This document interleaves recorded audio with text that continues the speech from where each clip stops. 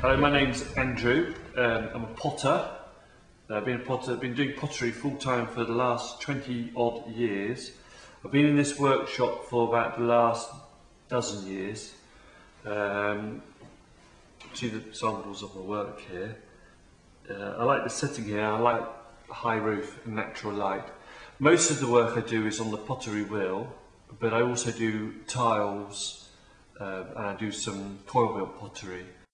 I specialise in do a lot of archaeological pottery, medieval, Roman, prehistoric, post-medieval. It's just something which sort of seems to suit the way I work. But I do my own work as well. A lot of it is orders for specialist reenactment groups, museum education resources, displays in museums, film work. Well, anything really. People coming off the street. I'm not really fussy. Wherever it goes, I'm not fussy. But that's the type of work I do and I specialise in. The Luttrell Psalter project, that was on right up my street. Some good illustrations of medieval pottery. There's a nice one there with a woman with a big green glazed picture on her head. And there's also one of a farmer, shearer, whatever they're called, and he's got a ballast lead jug tied onto his wrist. And that also looks like it's got green glaze and it's got sidelines going on. So the object of this project was to try and reconstruct these on the pottery wheel, and you can see them being made. Very, very similar to a medieval potter. Obviously not exactly the same. We've got an electric wheel. The clay is dug out of the ground by diggers rather than by hand. But what you see on the pottery wheel with the potter's hands, that's the same. The handmade pots would have been the same started off with a similar lump of clay. So the object here really is to try and replicate them as closely as possible. Use one.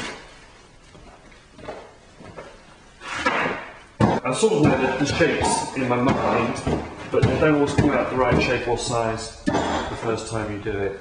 You need to practice a bit.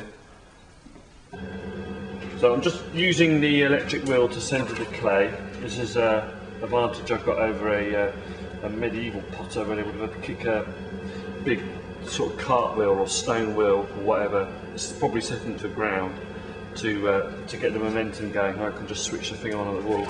So that's quite good. It probably speeds it up a bit, I don't know.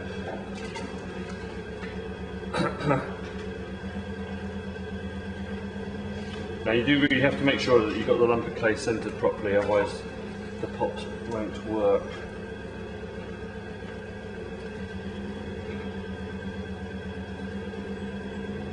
Still not quite there.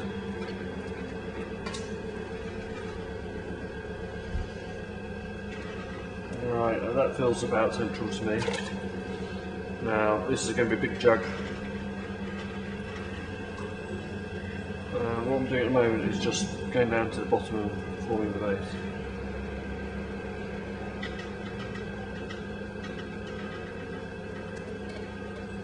And you use your sort of free fingers just to go across the bottom.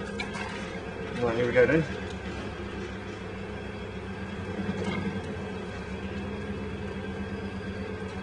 I can see they've got an air bubble in there, which I'm just going to get rid of.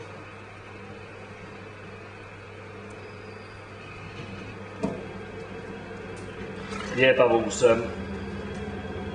make the pot go off centre, so a little bit of a nuisance.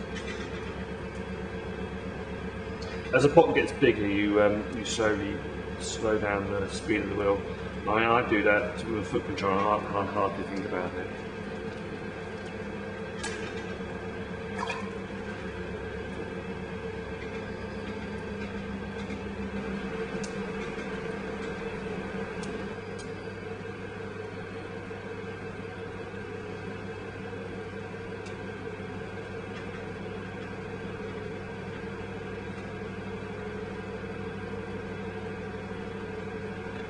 You've got to give some thought to the lip of the pot, otherwise you run out of clay. So lots of different lips I think we'll go for something like that. It's difficult to tell from the illustration exactly how the lid was, but I think that looks about right.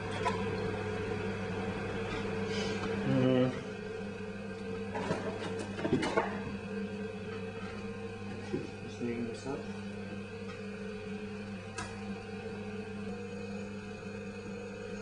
I think I'll probably leave the frame lines in this because they seem alright. I'm going to cheat a bit here. I'm going to use a bat and just take it off the wheel like that.